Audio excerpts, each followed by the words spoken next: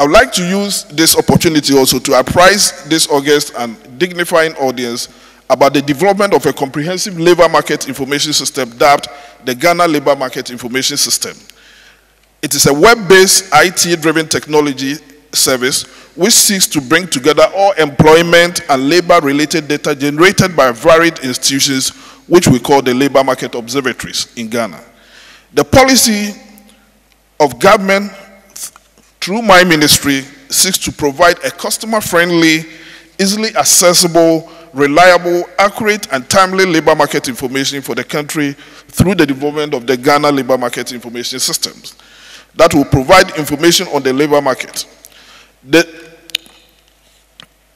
All that it seeks to do is a portal which can be accessed on the internet. When launched, one can just load on to the portal. If you are an employer, all that you do is that you indicate the skills that you want, maybe the number of people that you want to recruit on the portal. Job seekers will also come onto the portal, load on their information, their age, the skills they have, experiences, and what have you, so that as an employer, if you identify people who meet your requirement, you then invite them for interview, and if the need be, you recruit them. I believe that if we're able to do this issue of people moving from one organization to the other, looking for job and what have you, will reduce. But the difficulty we have is that, as I said, it is an internet-based program. Many of our youth, for those that have had the benefit of having formal education, there's no difficulty in them accessing it. But there are quite a number of Ghanaian youth who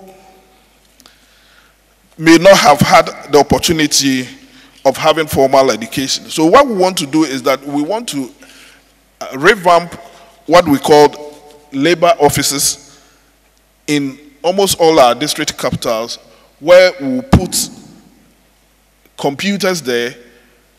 If you go and then you will not be able to access or load your information yourself, people will be placed there to assist you to do that.